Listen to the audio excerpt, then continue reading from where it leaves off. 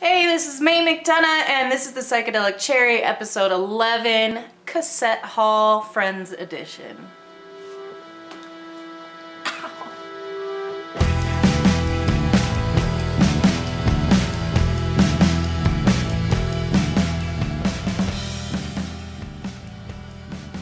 Hey everybody, and welcome back to the Psychedelic Cherry. Today is episode 11.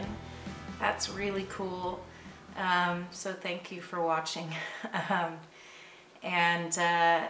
Someone requested that I do a vinyl haul, another one, and I thought, you know, I should really do that. That's easy to do, and I haven't done a blog in three months.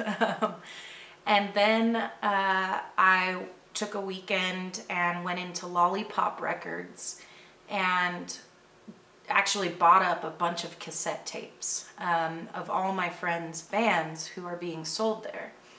And they're really great. They're really fucking great albums. So today's vinyl haul is actually going to be a cassette haul Friends edition.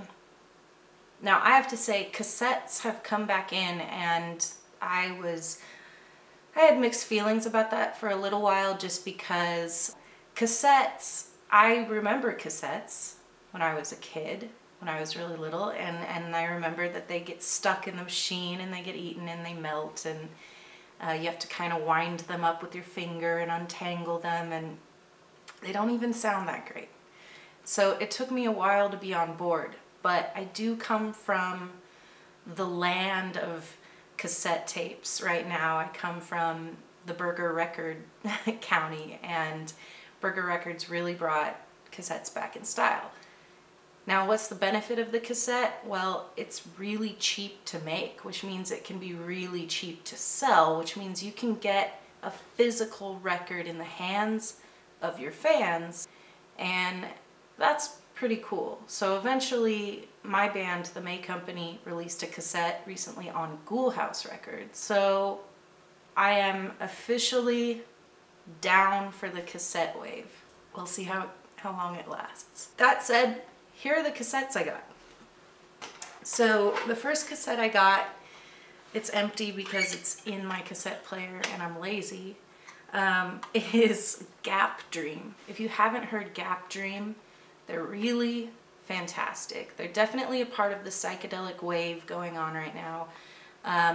Very fuzzy, very warm sound, but also very melodic. You know, the melodies don't get lost amongst the noise. My friend Mike, I go way back with Mike. I haven't seen him in a long time, but we were teenagers doing terrible things together. And that's all I'm gonna say about that. Gap Dream, go check them out. And this record is actually 2 Gap Dream records put together on one cassette. Now that's a steal, right? Second cassette I got is by Cosmonauts. Now this is not their latest record, but I have a lot of Cosmonauts records because I remember when they used to play every other Tuesday or so at this little place called the Crosby in downtown Santa Ana. And it was just us and our friends going to those shows and playing those shows. I go back a long time with this band, loving this band, and they also played Orange Fuzz Fest, which I threw last November. They are really cool. If you don't know Cosmonauts, they have this perfect blend of that really awesome, gritty 60s garage sound mixed with this kind of 90s Brit rock thing, and it really works. They're one of the only bands I would love to see in an arena because their sound is so huge, and it's not arena rock, don't get me wrong, but they really fill up the space, and they just get better and better. They're a fantastic band. That's the Cosmonauts. This album is called If You Wanna Die, Then I Wanna Die. Okay, next cassette tape I got is Jesse Jones, self-titled, I think. Jesse is a really cool girl, first of all. Jessie, when she was 17, she was in a band called Feeding People, and they got pretty big. But they started out in my garage, actually. They used to rehearse and record in my garage. But now she's gone off on her own, and she's released this on Burger Records. And it's really cool. It's a very, how do I put this? It's almost celebratory in sound. It's very uplifting, fun to sing along to, and it's got a psychedelic in that kind of like psych pop zone. It reminds me like a cross between 60s psychedelia and MGMT. So I would check her out, and yeah, Jessie's great, so check out Jessie Jones. So the fourth cassette I got, I didn't actually get it at Lollipop, but I'm gonna do this anyways because he's a friend and it's really good, and I bought it through a different store. But my friend Sean is in a band called Sean Gospel and the Night Stalkers. Now this is just a Sean Gospel record, but Sean runs Schoolhouse, which put out our cassette, and is a good friend of ours. And the thing about Sean is he actually makes really good music. It's really, really good. And if I didn't know him, I'd definitely buy it. I'll say that about all these artists, but really good, just rockin', fuzzy, psychedelic garage, you know?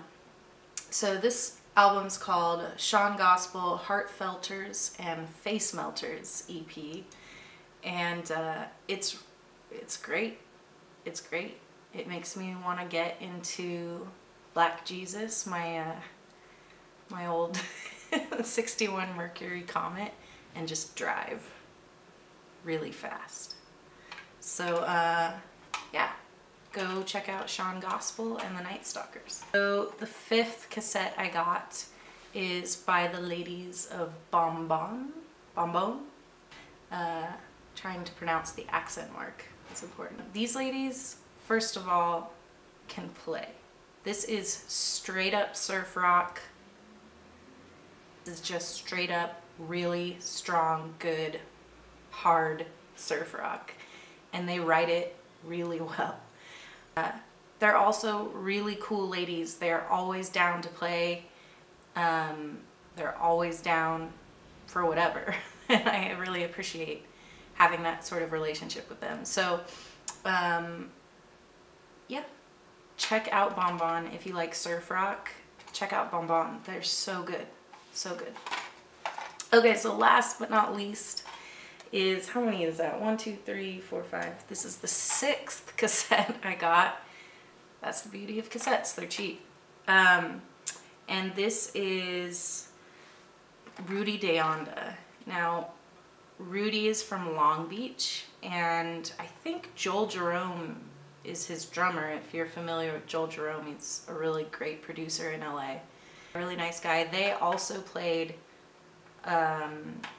Orange Fuzz Fest, and so did Bonbon and Sean Gospel, actually. A lot of these bands did. But, Rudy Deonda is like a really, definitely psychedelic. It's definitely a 60s vibe. They're like reverb and sunshine. So check out Rudy Deonda. They are fantastic. I can't read this. What does it say? Astronomy?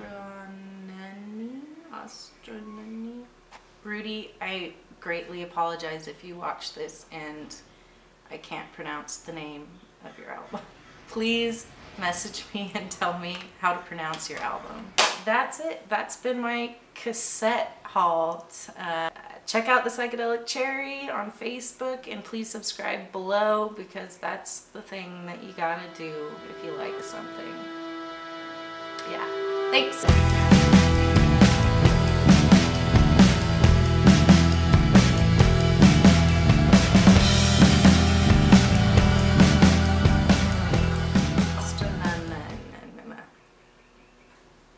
I don't know. Can you see that? This is really a terrible way to end an episode.